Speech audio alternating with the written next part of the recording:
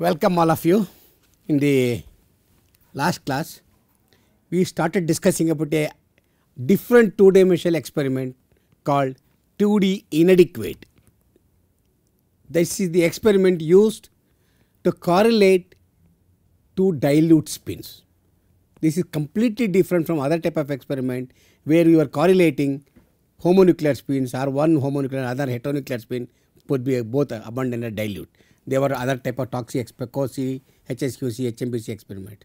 In this 2D experiment, inadequate experiment, we are correlating dilute spins. And this pulse sequence is a very simple sequence which I told you. It is a spinnacle-like sequence followed by the evolution of the magnetization, double quantum evolution, and then we apply 90-degree pulse, convert them to single quantum, and then after filtering to double quantum, collect the single quantum and detect the carbon 13 while decoupling proton. And each carbon, to be two carbons present simultaneous as carbon 13 is probability is 1 in 10,000. So the double quantum is just sufficient. Maximum we can see 2 carbons. More than that, what happens is very, very difficult, quite unlikely. So what we will do is we will do the double quantum filtering, and the spectrum is very easy to interpret. We saw that when you get a spectrum, of course there are various things we discussed. You start with one of the peak confident. That that is a cross peak, go vertically down, that is the same chemical shift, or horizontally meet another cross peak that correspond to the chemical shift of the other carbon. Like that you go ahead and then trace the complete carbon skeleton of the molecule. And I started analyzing one of the spectra in the last class. It was we were in a hurry. We will repeat that and then continue from the this spectrum again.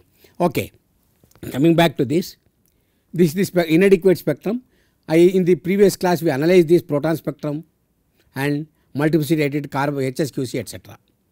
In the 2D I have drawn a diagonal here which I said is a pseudo double quantum diagonal, and each cross section pertaining to F1 dimension pertains to sum of the chemical shift of the two coupled carbons. It is a double quantum dimension. You have also the sum of the chemical shifts. And this one in the detection dimension, come vertically down, you will get only corresponding chemical shifts, single quantum chemical shifts. That is how it is. So what we will do is this molecule we will quickly go through, and in the proton we have already assigned that's H7 and carbon 7 from multiplicity rated HSQC also we know it is carbon 7. And if you carefully see, each of them is a doublet I told you, because they are all AX spin system. Two carbons in the couple, they form AX spin system. So C7 go horizontally, you are going to hit a peak, and then that is carbon 6. Of course you can see C7, you can also come down here, I will see that. You can also hit another one. Now come vertically down, hit a cross peak. Of course same cross chemical shift correspond to the same carbon. You have to go horizontally again, then you hit a peak that corresponds to carbon 5. Go in the same chemical shift, go up, go horizontally, you hit a peak, that is C10, because you are going like this. Okay, started with C7, C6, C5, C10, and then if you go further from C5, you go vertically up, C10 vertically up, and here come horizontally, you will see another peak, that is C4. Then you come down, go horizontally again, you get carbon 3. From carbon 3 come down, go horizontally, you get carbon 2. See, started with 7, 6, 5, 10, 4, 3, 2. Everything we assigned. Afterwards, we are ending with a nitrogen. We cannot get a peak, so there is a dead end here. It reaches the end. But what about the other carbons here? We have to assign this also. We can come from 7 again, or from 10. From 10 also we can establish the correlation. But if you carefully see here, from 10, from 7 you can come horizontally, come vertically down horizontally, it is coupling to other one, this has to be C8. Come vertically, you will hit another carbon, this has to be C9. So when there is a dead end here because of the other heteroatom sitting in the molecule, you start from other point. So finally all the carbon skeletons could be traced out.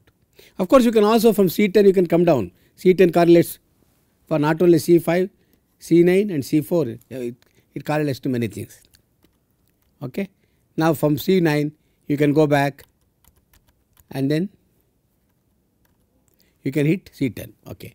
So either way you can do come from either of the direction. So this is how the structure of the molecule. We can get the complete carbon skeleton. Just we adapted two-dimensional experiment like COSI, HSQC and HMBC, got the complete carbon skeleton of the molecule. We assigned proton, everything. Of course, we didn't assign nitrogen NO2 because we have not done the nitrogen 15 NMR. Okay, let us start assigning this molecule. How we can utilize inadequate to get the structure of this molecule. This is the 1D spectrum, proton spectrum. Very clearly you can identify this is proton 1 because this is terminal group attached to C double bond O and no other coupling and isolated singlet, that is proton 1 is Ca3. Very easily we can do. And of course, these two correspond to ring protons, typical pattern expected for a benzene ring, that is true. And of course, one more is there which is uncoupled, a singlet, it has to be OCA3 coming in the methoxy region. Then we have two CH2s.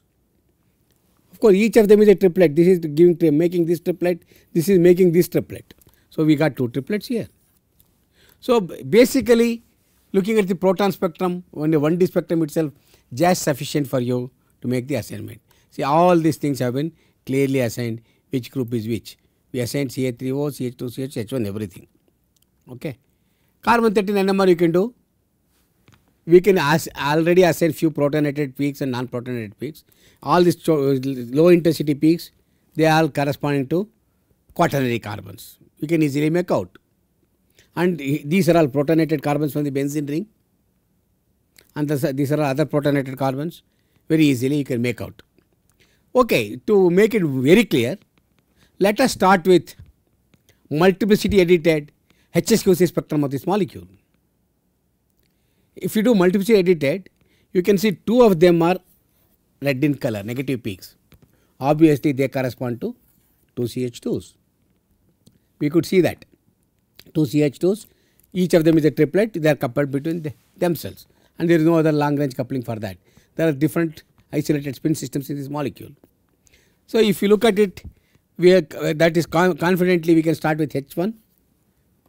Then we know H1 C1, this is H3 C3, H4 C4 and all those things. So the methyl HSQC confirms, okay, there are 3 and 4 are CH2 carbons here and rest are all CH and CH3 carbons. And there is also a quaternary carbon here. You don't see it in the HSQC, but in the 1D carbon 13 if you look at it here, 202, 208. That is a quaternary carbon pertaining to carbon 2. Okay. That carbon 2 also correlates to proton 5, carbon 5 and carbon 8. So there are three things, I am sorry, that is not carbon correlating. This is one carbon, another carbon, other carbon. 3 carbons non-protonated are there, which are present here. C5 and C8, you can see here C5 and C8. C8 will not correlate to anything because it is a CO carbon. Similarly, these two are also. It is not, but in the carbon 13 dimension, you are seeing all the peaks. This is the inadequate spectrum. Of course, if you draw a horizontal line here, you can see it pseudo diagonal, you can get it. Fine. Now what we will do, you will start the assignment. How do you make the assignment? First of all, we should know confidently one peak, which we are sure of that. C double bond O is at 208 correlates to C3 and C1. Where is 208? It is here. See, it is correlating to C3 carbon, correct? This one, C3, and also it correlates to C2. What does it tell you? It tells me that this correlation puts C double bond O between these two. Okay? This gives us a group like this. And I can start thinking C double bond O is giving correlation, strong correlation to CH2 and CH3. I guess this must be the group. Okay, we will continue further and see that. Okay. And afterwards, you will see C3 is correlating to CH2 also, correlates to C4. C3 is there, CH2. This correlates to C4. That means this fragment we identified, CO was assumed to be between these two. Now that will extend this fragment like this, because C3 is also correlating to C4 here. Go horizontally, vertically, you will hit C4. That tells me not only C double bond was here, and because this is CH3 is correlated to C4, the CH2 proton correlating to this one, now this extend this to be the group. So this is the fragment now. All right, we will go further. The CH2 carbon C4 also has a correlation with the quaternary aromatic carbon, this one. See from here, this is C5, quaternary carbon. Go horizontally, you see it is very quaternary carbon. You can make out from the intensity also. There is a quaternary carbon. It correlates to that. Further, the C5 is correlating to carbon 6, a strong peak. Okay. And then it is also correlating to C7, has a correlation with the protonated carbon C8. C7 correlates to C8 here, and C8 is this one. So most of the carbons started with this one. We could assign all the carbons, trace it out very easily. C6 correlation with C7, C7 correlated to C8. So all this thing, entire this thing could be assigned. Only thing one which is not correlating to anything is CH3 carbon, because there is no directly attached next carbon next to it. That is not correlating to anything else. Okay, that is where is that carbon? C9 is here. You see, it is not correlating to anything. There is no carbon next to it attached. It is an isolated peak. How easily you can assign that carbon here. Up to this is known, and of course OCA3 is coming here, so this has to be attached to aromatic proton.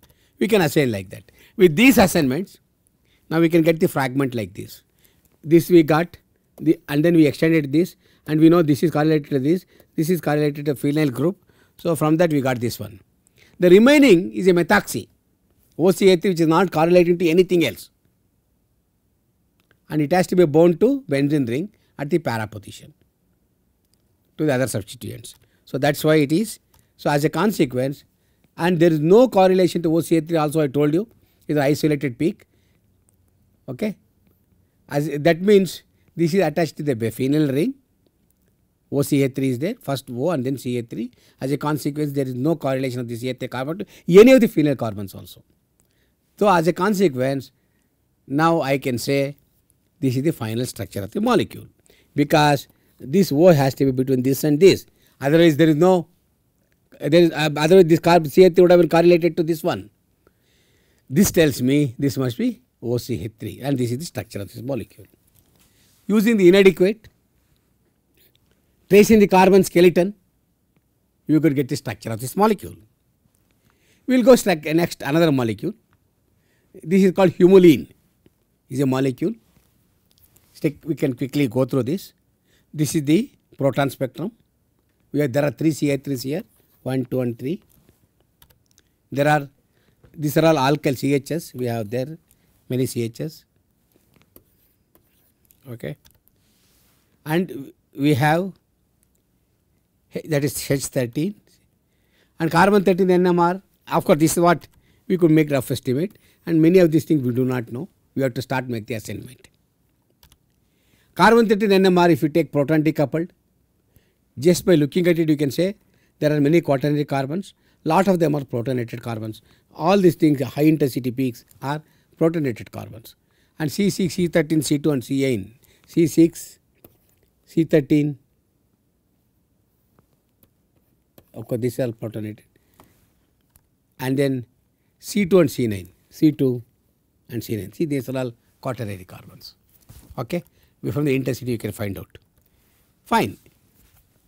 If I take the proton decoupled spectrum in the another solvent CD2Cl2 at 338 K, this is what we are going to get. We can start making the assignment. This is the 3 CA3s are there.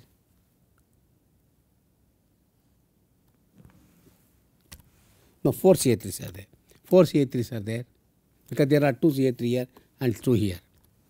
And there are 3 CH2s are there. No, 4 CH2s are again. 4 CH2s, 4 CH3s are there.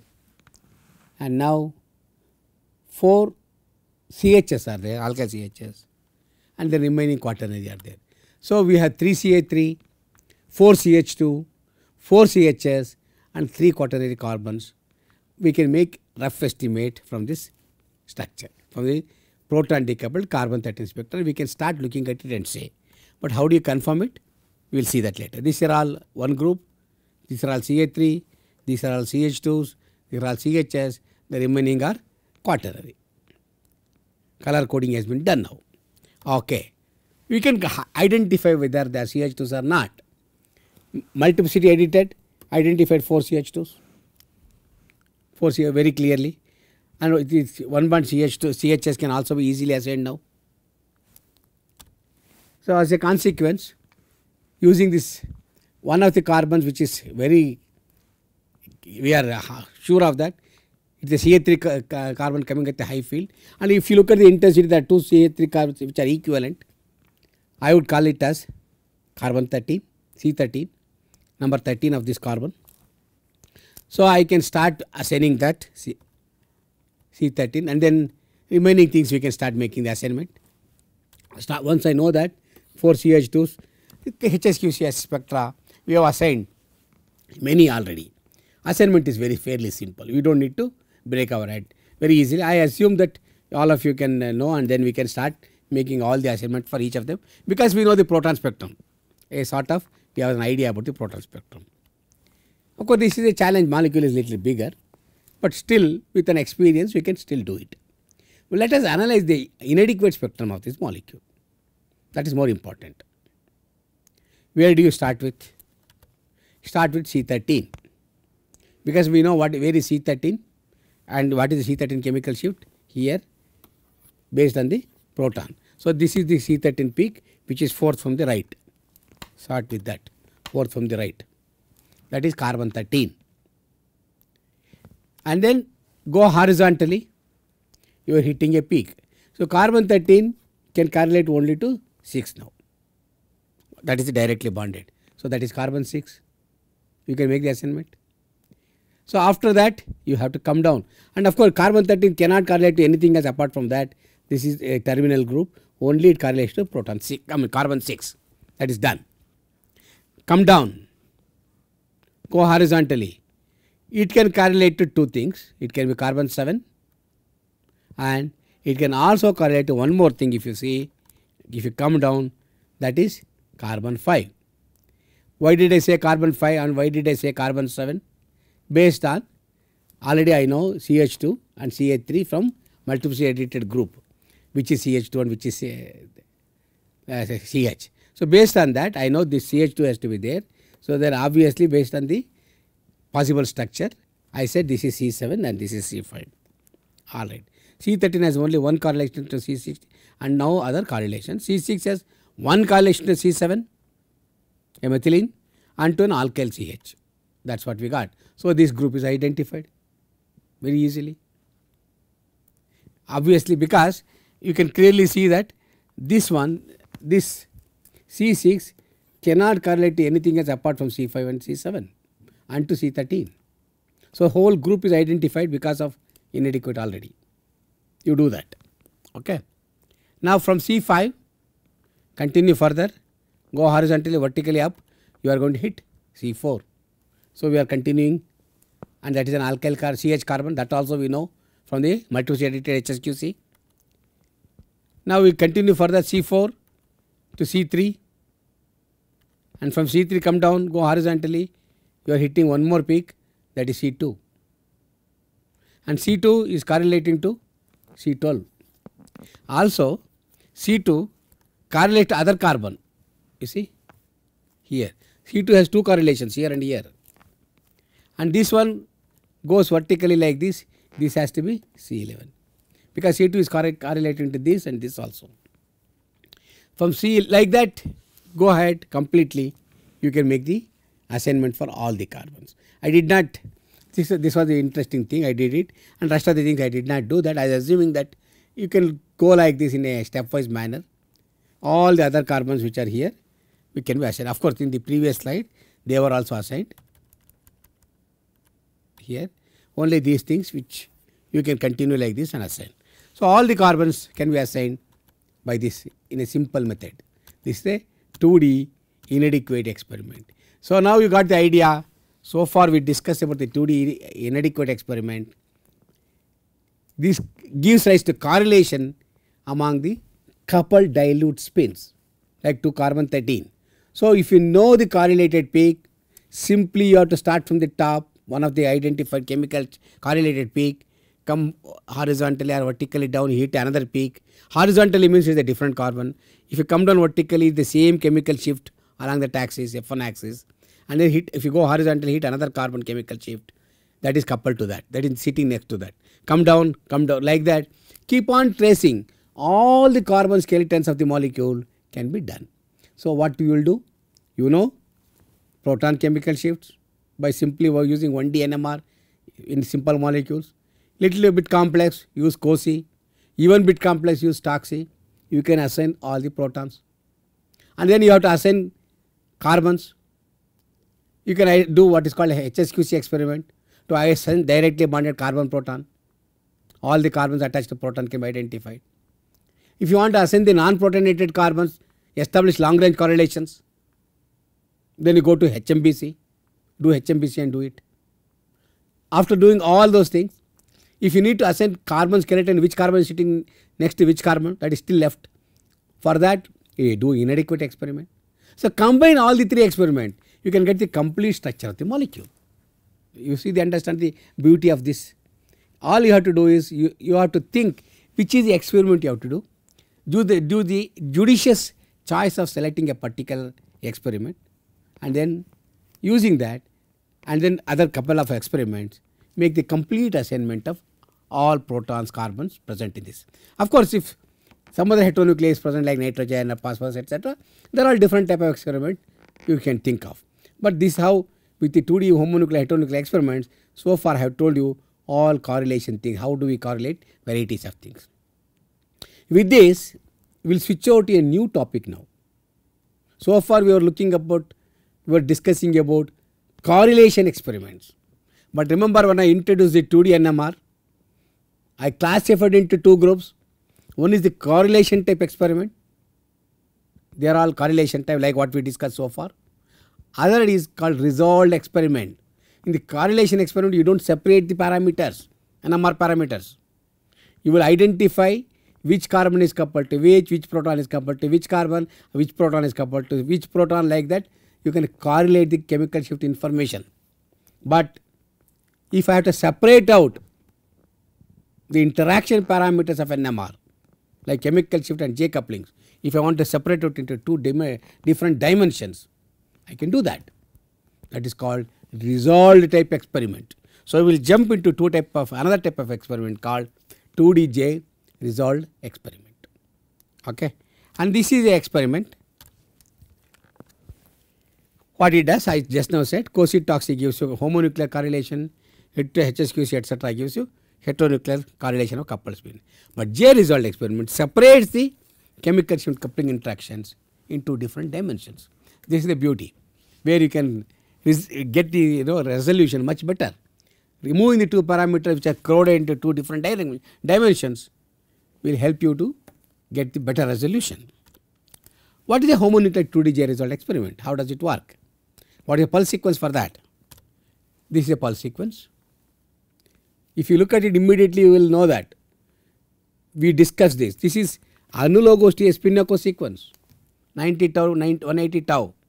It is similar to spin-echo. So, homonuclear 2DJ resolved is nothing but a spin-echo sequence.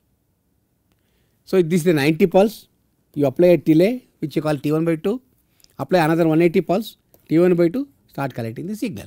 It is a proton, let us say homonuclear, or fluorine, phosphorus, does not matter. These are all homonuclear 2DJ resolved experiment. Basically, it is nothing but the variation of a spin-echo sequence. Here, instead of spin-echo, we fix the T1 constant. Here, we can vary it. Okay. The chemical shifts are refocused here, like what we discussed in the spin-echo sequence. Okay. Always we said homonuclear spin-echo refocuses chemical shifts, but couplings evolve. Here also, irrespective of whatever the T1 value you use, delay, the chemical shifts are always refocused. Okay. How it works? We will take the example of one or two simple cases and see how the J result spectrum comes. We will take the simple example of a doublet AX. AX is a doublet. Alright. We will consider one of the doublets, A or X, does not matter. What we will do first? In the pulse sequence what I showed, first you apply a 90-degree pulse. It brings the magnetization to X axis or Y axis. Give some time. What will happen to these parameter two vectors which are coupled, J split vectors? They start moving in the opposite directions. One is fast moving, other is slow moving component. And how much it moves? We also calculated, we knew how to calculate theta is equal to pi into T into J, that we discussed also long back. We know how to calculate. If I know the T, I know how much it has moved. So I set the parameter such that after a time T, this has moved by J by 2 T1, other is moved by minus J by 2 into T1 in opposite direction. Both the vector components are moving. Fantastic. Let us consider a situation for different values of T1, how much it has moved. For T1 equal to 1 over 4J, less than 4J, or equal to less than 4 may not be right thing, okay. We make it equal to 1 over 4J, then it moves for 45 degree. It's less than 4, it is less than 45. Okay. A spin doublet start moving like that. This is one moving like this, other is moving like this. Fast moving and slow moving components start spin vectors moving the opposite direction. Okay. What did we do? After the delay, we apply a 180 pulse like a spin echo sequence. Then what will happen? Depending upon where you are going to apply, remember I discussed about the spin echo. If you are applying along this axis, you rotate like this. If you are applying along y axis, you rotate it like a pancake. The spin vectors completely rotated like this, 180 degree flip. So this component came here, this component came here. Give another time delay, T1 by 2. They start moving. I told you chemical shift will refocus, but J coupling will not. J coupling start moving in the opposite direction again. They start moving. They will not refocus. That's what happens. Now, what I am going to do is I don't fix the T1 constant. I vary the T1. When I vary the T1, what will happen? That not only the doublet component start moving it, processing at different time, they have started moving at different angle, but at the same time, their intensity changes because of the strength of the coupling. The intensity of the two components of the doublet vary as a function of delay and also J coupling strength. Both are dominating factors. This is how it happens pictorially. I am considering only a doublet. There is one component of the doublet, other component fast and slow moving. Initially, it will be like this. Slowly they go like this, negative, 0 and then positive, negative, 0 and then positive. So, it forms a oscillating curve like this, goes like this. Both the doublet components identically start varying their intensity, identical intensity variation from the center of this doublet. That is the chemical shift. Alright. How much is the intensity? How it is changing as a function of T1? We can find out. It is a well known equation that we have been discussing even with the spin echo sequence. I said this. So, it is cosine of the function. And how much is the delay and the J value. So, all we have to do is intensity, you have to take the projection along one of the axis, cosine of that angle, how much it has moved. So, you know that, and we know how the intensity is varying. So, in the T2 dimension what is happening? This is variation in the T1 dimension I am telling you. What is happening in the T2 dimension? We still have the chemical shift of J coupling evolution. It is a conventional one dimensional spectrum that is not getting changed, that continues like that. Chemical shift and coupling continue to evolve. We will do that. We will vary T1 and then fix at T2, collect a two dimensional spectrum like any 2D experiment. T1 is varied with a 180 pulse in the middle, and then we collect this thing and do the Fourier transformation. I am considering only a doublet. What will happen? In this dimension, if this is the chemical shift, you have one peak coming to the half of j to the right, half of j to the left. This is what we understood for a coupled spin system. When you have a doublet, a weakly coupled, I told you half of it is this is half j, this is half j. One peak is to the half j to the left, one peak is half j to the right. Center is the chemical shift. That's fine. So both j is there and chemical shift is there in this direction, in this F2 dimension. But in the indirect dimension, chemical shifts are refocused. Only j is evolving, and doesn't matter. Make it as the center. From the center, you take the frequency.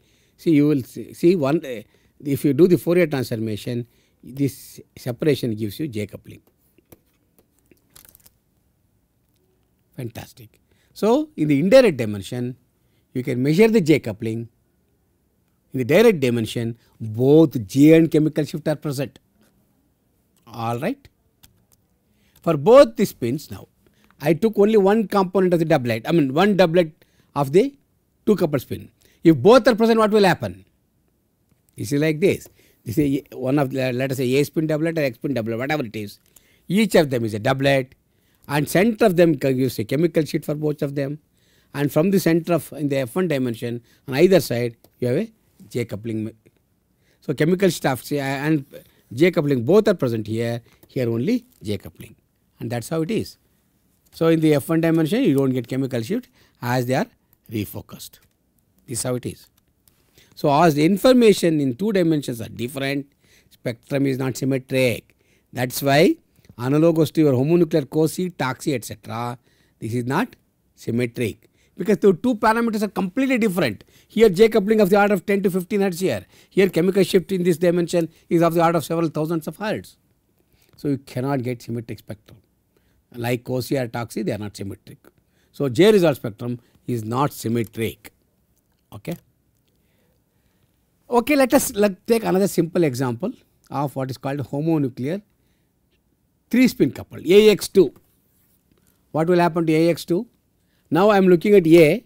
A will be because of this, it is a triplet. That splitting pattern we have already understood. 1:2:1 triplet. We will consider triplet. You apply 90-degree pulse, bring it to x axis, give a delay T1/2, they start moving. Remember, I already told you when you are explaining spin echo and J modulation, central component of the triplet do not precess. It is always along the same axis. Only the outer components start moving like this. Okay, one like this, one like this. Apply 180 pulse, again they get reversed, and after some time, central peak remains same, whereas this one start moving another side. And this is what happens. How the evolution of magnetization vector for different values of T1 happens is like this. Central peak always remains same, always focus on the same axis. At t is equal to 0, this is what it is. At t equal to half j, you have antiphase components because they are moved by 90 degree. At 1/2j, they are moved like this. Central component is always and not precessing, always along the same axis. So intensity of the outer component is the only thing which varies. Central component do not vary because that is fixed. It is not moving. But it can also change in the intensity. Why? Because of relaxation. This is the intensity identical to what we observed in the double, true doublet case, it moves. So in the T2 dimension, we still have chemical shift and j coupling. The central peak will not precess, and the change in the intensity is only due to relaxation T2. The two outer components vary periodically as a function of T1 and strength of coupling like doublet case. And this is how the example of A3X2 spin system, if I consider, this is the triplet, because one spin is split by a CH2 group. This is a quartet split by a CH3 group. In the case of CH3 also it evolves similar to CH. There is no difference. We have understood that in the spin echo sequence. This is how it comes. This is the chemical shift axis. This is the j coupling axis. And further what happens? I can do the tilting. More about this tilting and everything we'll discuss later about what will happen. But since the time is getting over, I am going to stop here. So you understood today what we discussed. We discussed a lot of things about inadequate experiment, and afterwards I introduced a new experiment called 2D result, wherein we are resolving the two parameters in two different dimensions. In the indirect dimension you get the J coupling. In the direct dimension you have got J coupling plus chemical shift both present. Why in the indirect dimension you don't get chemical shift? Because it is a spin-echo sequence. Homonuclear spin-echo will refocus as chemical shifts, but J coupling continue to evolve. That's what happens. Yeah, so instead of fixing the delay, vary the T1, do a 2D experiment. Then what will happen? The intensity of the doublet or outer components of the triplet, both I saw, keep varying as a function of T1 and the strength of the coupling. The intensity depends upon both. So what will happen? There is no symmetry in this case because the parameters are different. So in the indirect dimension you just get only peaks corresponding to J coupling. From the center of the chemical sheet, one peak to the right, one peak to the left, okay, and two different cross sections of the T1 dimension. In the T2, of course, you have both present. Further we can do tilting and everything, I will discuss in the next class. So basically what we do is the homonuclear spin-echo sequence, we get the J coupling along one axis and J coupling for chemical shift on other axis. So we are separated the parameters. In a crowded spectrum, I can extract only J couplings from the indirect dimension. So this is the biggest advantage which you cannot get it in a crowded spectrum, especially homonuclear proton spectrum. If you consider homonuclear J couplings, there will be enormous complexity at times, but this J result helps us. So this is simple J result experiment. There are a number of there are hundreds and hundreds of modifications have been done to get this type of information in various 2D experiment. We don't have time to discuss everything, but only one of these and the heteronuclear experiment and another one or two simple 2D J result experiment I will discuss in the next class. So I will stop here. Thank you very much.